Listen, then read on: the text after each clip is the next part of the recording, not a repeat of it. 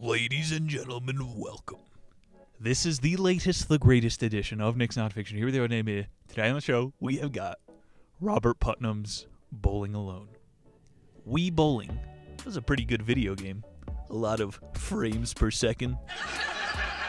PTA's church groups have evaporated from the fabric of society. Yeah, Robert Putnam, and what do we have? Twitter. This is basically Boomer the book. Yeah, they squandered the free love movement. Yeah, they gave up on the anti-war movement. Yeah, they destroyed the housing market. But boomers, they can bowl a good 10 frames. What did the golfing boomer tell his family? Kiss my putt. People are just lazy nowadays. Yeah, tell that to my Mexican coworker with 3 jobs who still can't make rent. Me and Mike and Linda are going to have caviar down at the country club. I live in a box. Boomer versus Zoomer. It's going to be fun. What really piqued my interest here, Putnam mentions previous Nick's Nonfiction authors. Quote, C. Wright Mills and Betty Friedan have identified a central crisis at the heart of our society and suggest what we can do. C. Wright Mills, that was a Patreon ep. The Power Elite. I don't care about no Boomazuma. I care about the Metropolitan 300. We'll weave all that bullshit in today. And Betty Friedan, she was a real feminist, not one of these one-eyed, one-horned, purple-hair people eaters. We're on a roll. Quote, one of the central arguments of this book is that both civic engagement and organizational involvement experienced marked decline during the second half of the 20th century. According to the best available evidence, these declines have continued uninterrupted. Since the turn of the 21st century, fewer and fewer Americans are socializing through membership organizations. We know.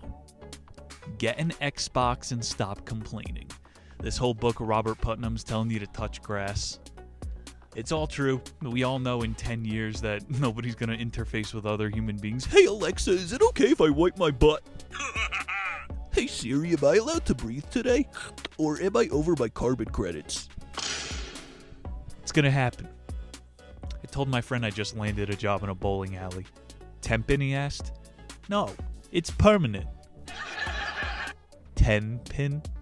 Never go bowling with a mathematician. They always find X. What's the difference between your wife and a bowling ball? I can only get 3 fingers in the bowling ball. We'll be right back. I feel so high, dancing all night.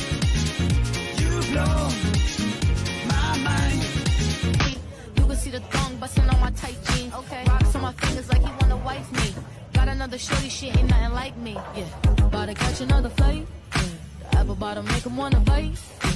I just wanna have a good night. I just wanna have a good night. Hold up. If you don't know, now you know. If you broke, then you gotta let him go. You could have anybody, any money, mo. Cause when you a boss, you could do what you want. Yeah. Cause girls is players too. Yeah. Cause girls is players too. Play it, baby. Cause girls is players too.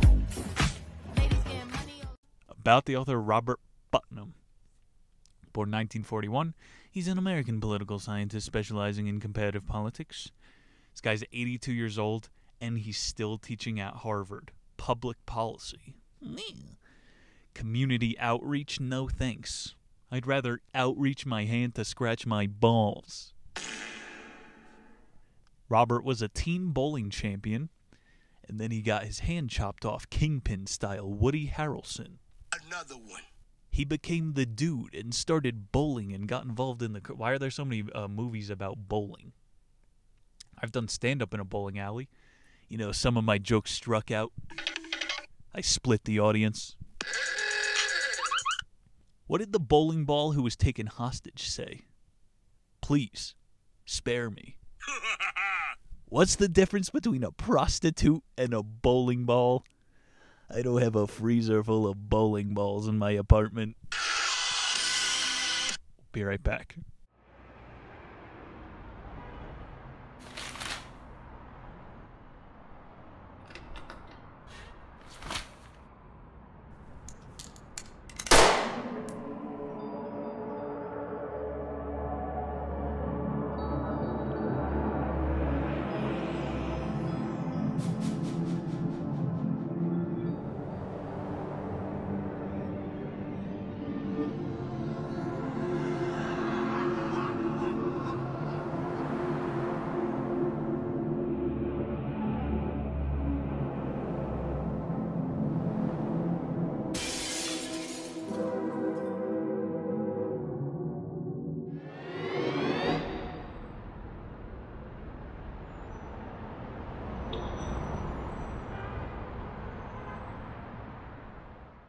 Robert Putnam, Bowling Alone, Chapter 1, Blame Game. Quote, no one is left from the Glen Valley, Pennsylvania Bridge Club who can tell us precisely when or why the group broke up. Even though its 40-odd members were still playing regularly as recently as the 90s, just as they had done more than half a century. The shock in the Little Rock, Arkansas Satoma Club, however, was still painful. In the mid-1980s, nearly 50 people had attended the weekly luncheon to plan activities to help the hearing and speech impaired, but a decade later, only 7 regulars continued to show up. The Roanoke, Virginia chapter of the National Association of the Advancement of Colored People had been an active force for the NAACP, and their numbers withered from 2,500 to a few hundred. So he gives 10 more of these cases. People aren't joining groups anymore.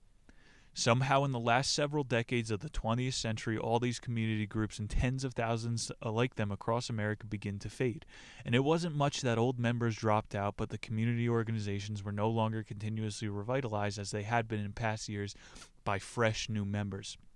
Organizational leaders are flummoxed.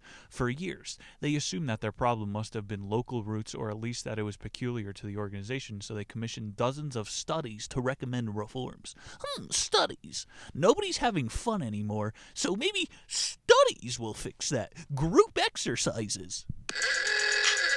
Make alcohol cheaper, or I will steal it. I don't know. Are people having fun at these things and shit? Like, we all have fucking 3 jobs. Who has time to go bowling? But studies will fix it. I don't think anybody in a fucking lab coat is going to expose this meta-conscious problem we're talking about. And you see how the author just frames it in, there's no new members, so it's young people's problem. But it's a bigger phenomena is what I'm getting at. I'm thinking about how in Japan they're paying men to have sex with women. Like, when a generation decides it's done, it's a sudden collapse. You got Jordan Peterson and all these motherfuckers talking about how nobody's having kids. It's not talked about. I don't think it's boomer versus zoomer here. There is a collapse of the population who cares about Bridge Club. If we want to indulge it a little, boomers gave us a shit system and are mad that we're not fighting to protect it. Why aren't you involved in the zoning board? It's all corrupt.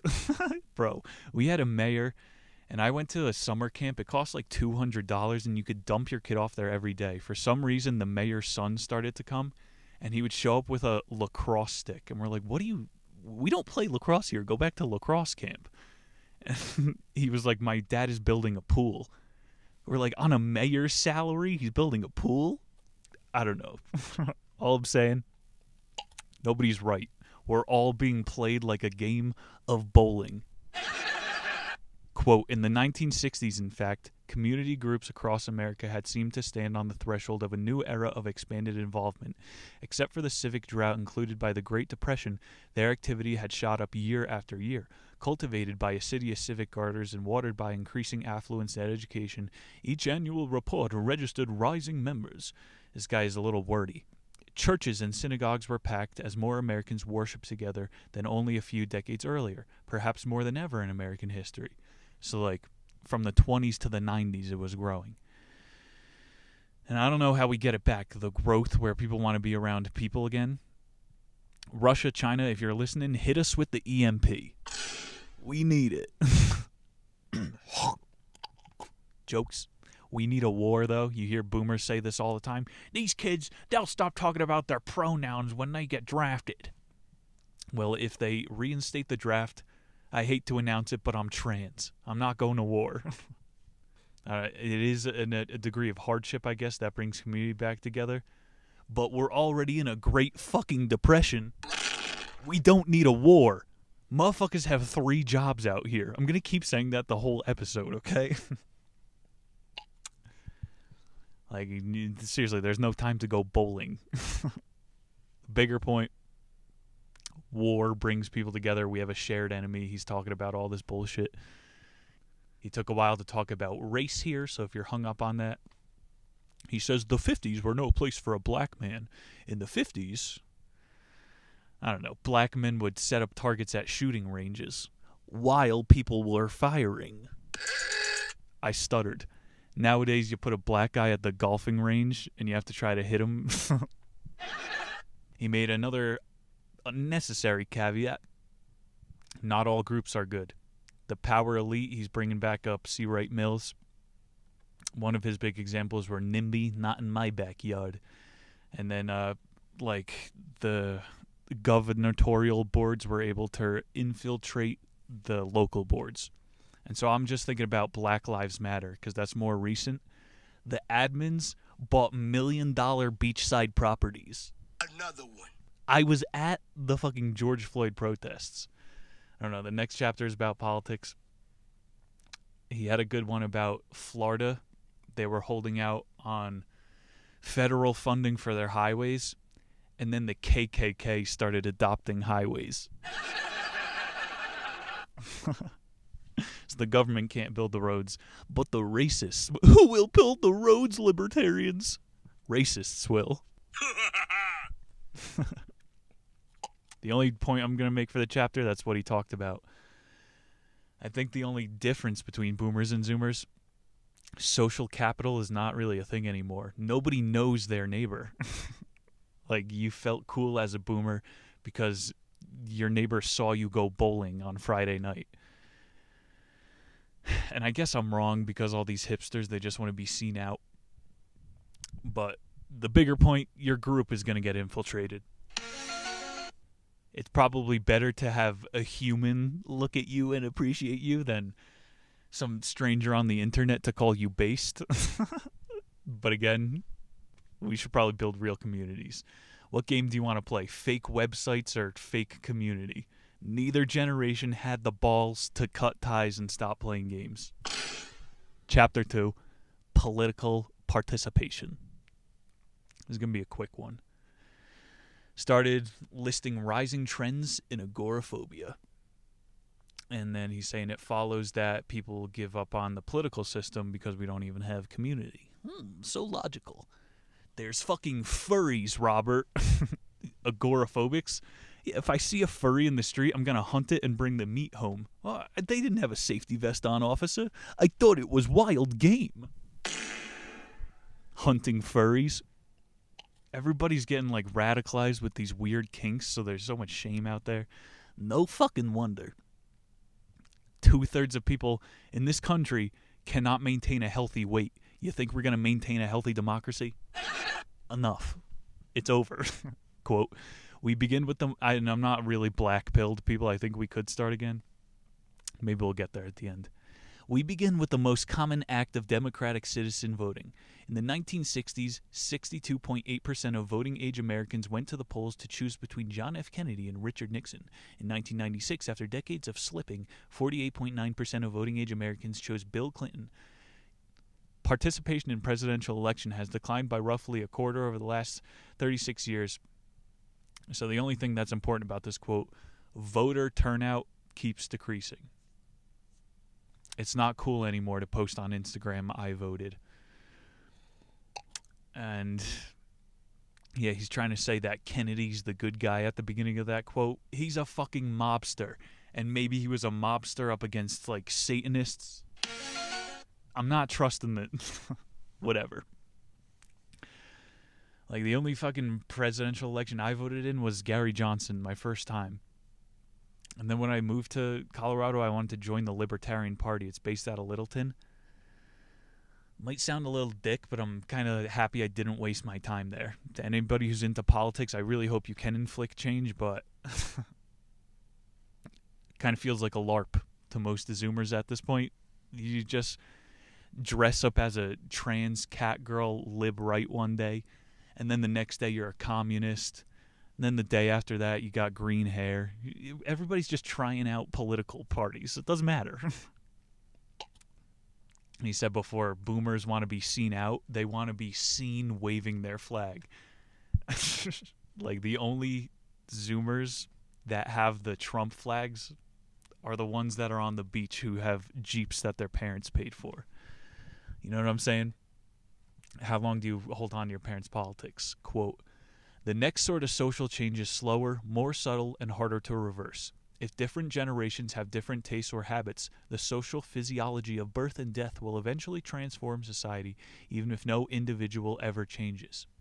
Even if no individual changes, the cycle of all these people is going to change. Much of the change in sexual mores over the last several decades have been of this sort. Relatively few adults changed their views about morality, and most of those who did actually became more conservative. In the aggregate, however, American attitudes toward premarital sex, for example, have been radically liberalized over the last several decades, because a generation with stricter beliefs was gradually replaced by a later generation with more relaxed norms. That's a fancy way to say that my generation are the pioneers of eating ass. Bro, I've eaten a buffet of ass in my lifetime. Like, millennials were probably looked at weird by boomers because they did it doggy style. It just gets freakier and freakier. That quote was pretty dope up top, though. It's like social engineering is pretty easy because one generation after another. I can't even relate to somebody 5 years younger than me because they're gooning off to femboys. Femboy? I don't even know how to say it, but that shit's gross. But, like, kids that are 10 years younger than me, I don't even know anymore. Bro, I'm fly. No cap, but I'm straight bussin'. What the fuck? Quote, today's generation gap in political knowledge does not reflect some permanent tendency for the young to be less well-informed than elders, but is instead a recent development. There's no excuse. We have so much more information. I don't know. We're using Snapchat and TikTok to get socially engineered. From the earliest opinion polls in 1940 to the mid-1970s, younger people were at least as well-informed as their elders, but it is no longer the case. Shut up, bro. So I'm saying you really are getting, and me too, is the point of this rant. It's called audience capture. I've been looking into it.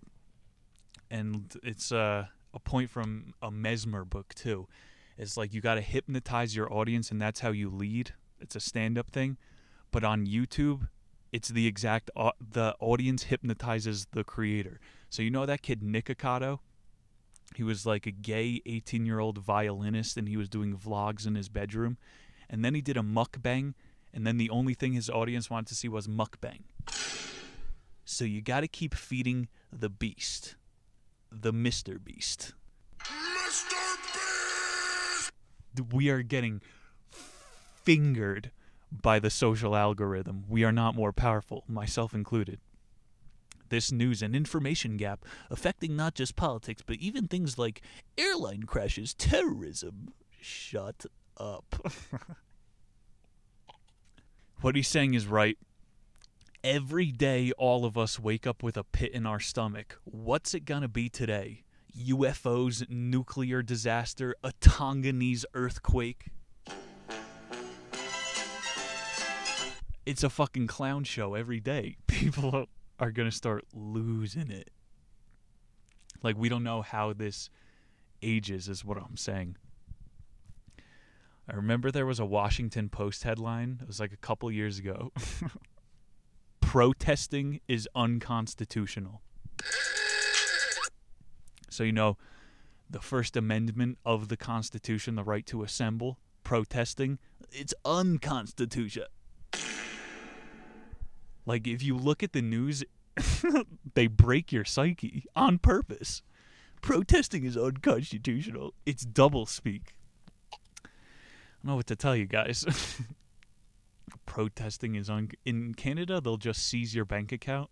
So protesting is illegal. That's what they're trying to say. Politics. You can't fucking hold a sign anymore. The George Floyd protest, that's what I was alluding to. That's probably the height of my political involvement. Unless I do a freak third-party candidate run for president in the future. No, son. Like, did we accomplish anything with that protest? No. But is it good morale to see people screaming in the face of a line of armed guns? Yeah, it's kind of cool. I think I saw a real-life Fed in action there to take the story a level deeper. Maybe I'm paranoid, but there was this dime of a light-skinned girl, and she was leading the march. Like, she knew all these, the people united will never be divided. She knew all these chants and bullshit. We made eye contact a few times. A little bit of sexual tension. But I had this Gadsden flag, so I think she was trying to suss out if I was an op as well. Later that night, I see this girl on the news. I invited this chick, Caitlin, to my room. I was like, I saw her at the protest, and we were talking about it. I remember this. How the fuck do you get on the news after a protest? They don't take you onto the side of the cops and then put a camera in front of your face. Like, it was at night. She was in the studio.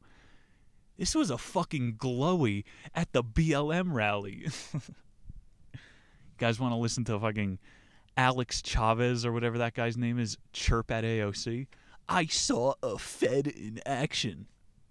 If Antifa and BLM, all of these things can be controlled, like as grassroots as that is, political parties, that shit is captured. Chapter 3, Religious Participation. Churches and other religious organizations have a unique importance in American civil society. America is one of the most religiously observant countries in the contemporary world, with the exception of a few agrarian states such as Ireland and Poland. The United States has been the most God-loving and religious-adhering, fundamentalist, and religiously traditional country in Christendom. Now he's talking based. And like all the girls shaking their ass on the internet, you think that we're not religious? Europe, those people are godless. The most religiously fecund country where more new religious have been born than in any other society is America. It's kind of true, bro. You don't like to look at this side of society? Like when you drive through West Colorado, I'm doing this to say everybody's religious, but dude, you can see Denver glowing in the distance from hundreds of miles. Like, you're inside the orb of the city, and you don't even think about the majority of the world. We're just fucking a country full of people who drink beer and watch NASCAR. 500 miles in a circle? Yeehaw! Inside every American's heart, a neck-and-neck race between NASCAR and God. So, America, are we religious? I don't know. I'm just saying the French, they might get smitten in the afterlife. Smited. But, I guess they come on the canvas of life more than we do. Monet, Manet, Matisse. I don't give a fuck. Americans, we got God on our side. We still make good art. So the point is that maybe you do make better art when you have God on your side. Like, we all have this Stephen King, Hunter S. Thompson, the fucked up artist. That's where all the best stuff comes from. I don't fucking know, dude. Michelangelo, these monks are making some dope work. Although, most often we think of the colonists as a deeply religious people, one systematic study of the history of religious observance in America estimates that a rate of formal religious adherence grew steadily from 17% in 1776 to 62% in 1980. I'm not sure if I believe that, but who the fuck did that study? The Pony Express? 17% of people are religious in 1776. I highly doubt that people who risked their life sailing across an ocean on a wooden ship were less religious. Yo, that just doesn't make sense. He's saying that they were Puritans that came here. I don't know. Other observers such as E. Brooks Holyfield argue that the meaning of church membership has become less stringent over time, and conclude that from the 17th century through the 20th, participation in congregation has probably remained relatively constant. For the past 300 years, 35 to more fucking percentages. It's like my grandma, she's tried and true boomer. She went to this like hoity-toity church, you know, she's wanting to be seen. But then when she was getting older, she just started to go to a church that was like Baptist rhythm and music. Like, I don't know. Closer you're getting to the truth. In either case, one reason for the resilience in religion, unlike in other Western nations, has been pluralistic and constantly evolving, expressed in a kaleidoscopic series of revivals and awakenings rather than a single state religion that could become ossified. So I would say that Americans are more spiritual than they are religious. That's all he's kind of getting at. His quote is looking better. Faith communities in which people worship together are arguably the single most important repository of social capital in America. The church is people, says Reverend Crane McMullen, the activist pro-pastor of Dorchester Temple Baptist Church in Boston. It's not a building, it's not an institution even. It's a relationship between one person and the next. Or as Thor said, Asgard is not a place, it's a people. Who said it first, Marvel or the priest? I got one more quote on the chapter. As a rough rule of thumb, our evidence shows nearly half of all associational memberships in America are church-related. Half of all personal philanthropy and religious in character have all volunteering occurred in religious context. So how involved we are in religion today matters a lot for American social capital. All I'm saying is Zoomers don't care about social capital. So he's barking up the wrong tree. Make free wine at church. Spirituality for like fucking Native Americans? Those people just did drugs together around a fire. Maybe the French are onto something. I live in Spain without the S. Chapter 4. Workplace. What's it called when baristas try to unionize? Grounds for termination. Workplace, you guys know I put my post-college years in at Starbucks. Well, I mean, that was after the bank, but I keep up with the drama. There's this Project Veritas whistleblower, and he got Howard Schultz on a hot mic saying the point of diversity in the workplace is so that the workers won't unionize. Grounds for termination. Robert's whole point for the chapter: we're poor because nobody wants to work. This is one of my favorite philosophical memes floating around. It's the trolley test. So you got two tracks, one guy standing at the lever. His thought bubble says, I should really stop this train, but at some point, people might thank me and I might have to make small talk. It's the most Zoomer meme ever. I like this one better. The train is coming down the tracks. A man is standing at the switcher. Currently, the train will hit nobody. You can give the man at the lever $5, and the train will go down the track and destroy a cow. Will you give him the $5? That's a more honest trolley track question. Grounds for termination. A buddy of mine worked at a construction site, and he had this story where his boss made a rule. And it was like, if you're a minute late, then he docks you for the first 15 minutes of pay. So my homie was the first guy to go in at 9:15. He's like, I can't control traffic. I'd rather snooze on my alarm or just drink coffee in my truck. And then the whole crew started doing the same thing. So the boss couldn't say anything because, you know, it was his big dick flex initially. Just don't show up for 15 minutes if you're not going to work.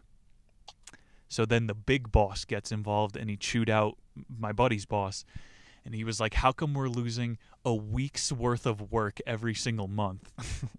And it was all because he told him, don't come in 1 minute late. And it's like the mid-manager brain, they don't understand the balance. It's a fucking ecosystem. There's going to be a couple people who leech off company time.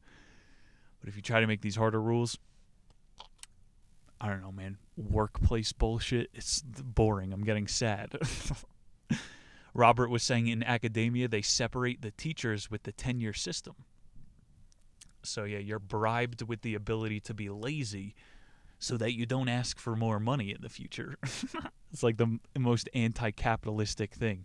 You get to be the worst possible version of yourself. You get it. My fucking religion is education, basically. It should be an incentive to work harder and harder for no reason. He quoted John D. Rockefeller. Moreover, when at work, Our time is our employer's, not our own. We are paid to work, not to build social capital, and our employer has the legal right to draw the line between the two. The whole fucking chapter was like corporatese, fucking cringe talk. In short, some features of the contemporary American work life, more time at work, more emphasis on teamwork, would seem to foster informal workplace social capital, while other features downsizing the fray out of ties to a particular firm, the rising contingent work post in the opposite direction. This guy is bidding for more time at work. Boomers are in love with work from home. This entire chapter is shot. We're all the same. People want to stay at home and be with their cats. Chapter 5, Social Connections. So this one is less formal. We're still talking about bowling, right? What do you call a bowling ball that falls from the sky and knocks down all the pins? An airstrike. We were getting a little metaphysical in the beginning. We're getting into the science of attention. They've done studies like if you watch a radioactive particle under a microscope, it takes longer to decay. So the half-life of a particle can be longer when a person observes it. So this is all the quantum realm now, the observer effect. Since nobody is observing what C. Wright Mills warned us about, the atomic particle of society is decaying. That's my analogy for the chapter. Since nobody's paying attention, of course society is going to shit. Like if we actually cared, this thing would last longer, but nobody cares, so let's stop pretending like we care. Like even if we built the perfect democracy tomorrow, we're way too dilapidated to make it last. I'm trying to put it nice here. We're a little bit dilettantes, you know? A little too devolved, diluted. I said it. People are obese in this country. We can't take care of ourselves, but we're going to start a global government. It's illogical. And that's the metaphysical lesson for the day. The observer effect. The more people who turn their attention to the thing, the longer it takes to decompose. I don't know how this shit works, but obviously on the political spectrum, it's rotted to the core. Drain the swamp. Robert, he taught me some Yiddish this chapter. Jewish people, they separate them into two classes. The mockers, people who make things, and then the schmoozers, people who grease the wheels. It's an odd choice of an analogy for the Jews. A train metaphor. You know, of course, the best mockers are also schmoozers to get their machines made. So this classification isn't too helpful. He's really failing to make a stand here in the last chapter. Some early sociologists thought that the thicket of informal social conception would not survive a transplant to the anonymous city, that urbanization would doom both friendship and extend kinship.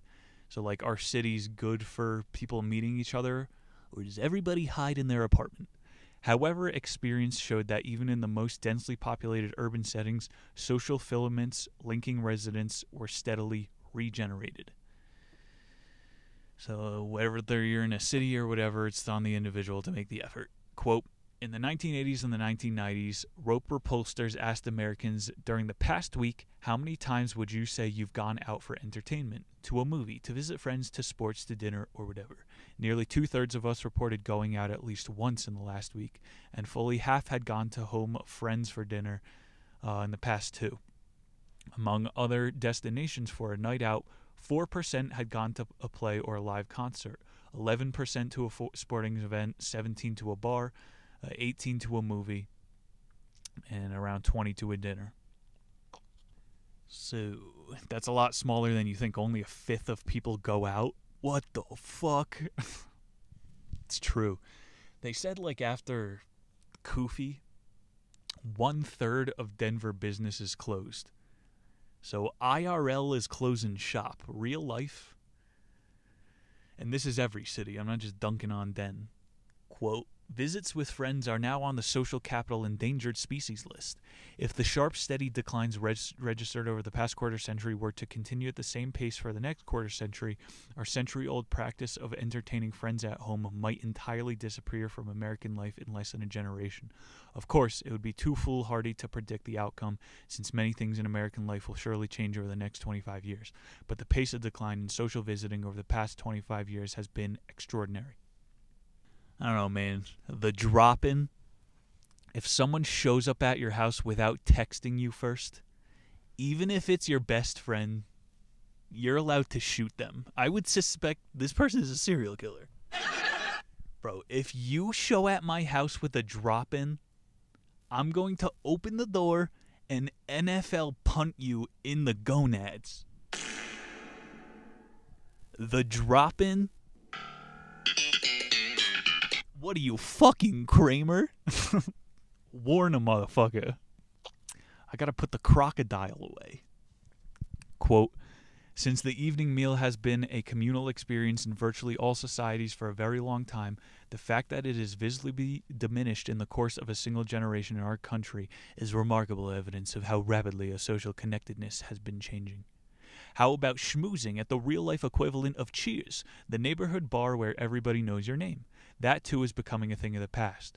3 independent series of surveys from the mid-1970s to the 1990s substantiate the conclusion, the frequency of which Americans, both married and single, went out to bars, nightclubs, discos, taverns, and the like declined by 40 to 50% over the last 2 decades.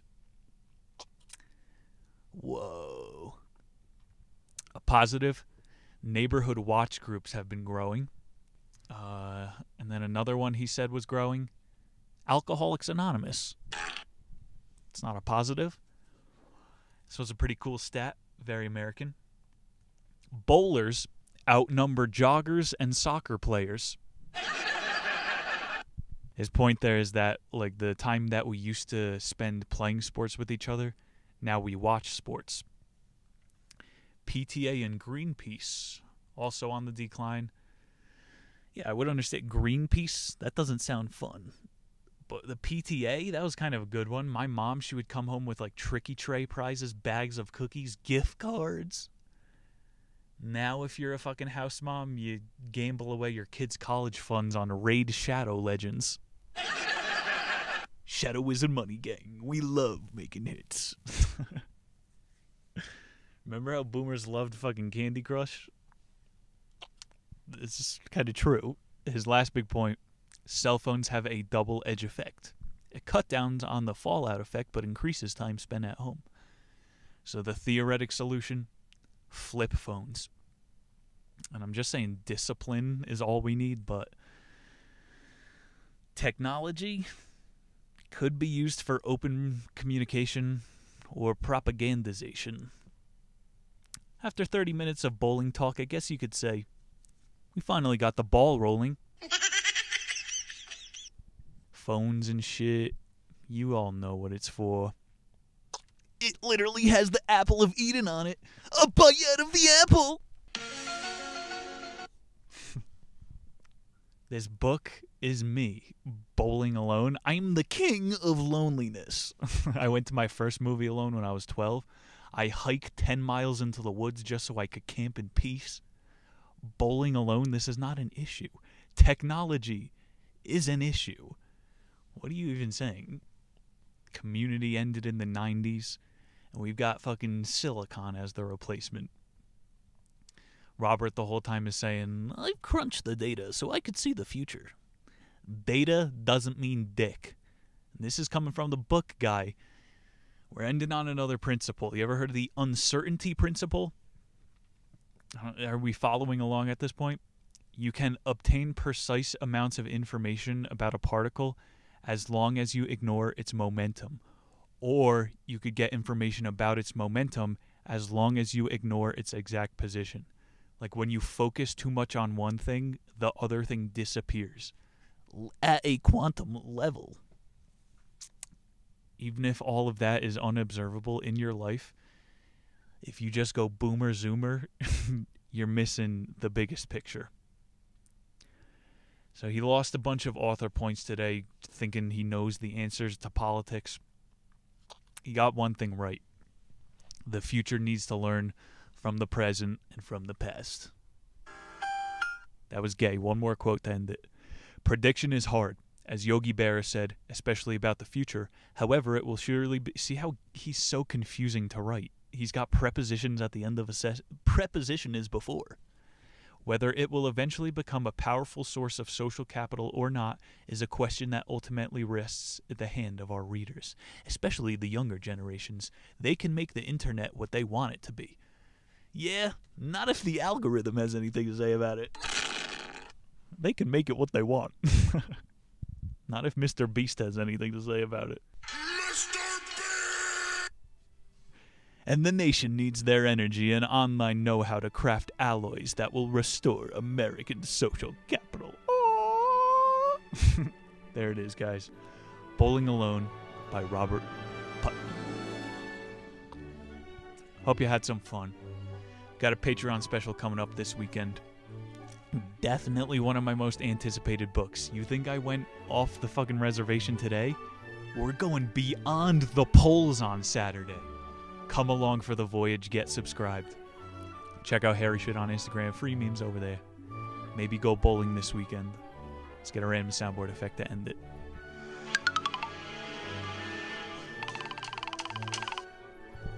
Imagine like you knock over the pins and then they rearrange themselves like a dry bones. Nick Muniz signing off. Love you guys. See you in 7 short days. Peace.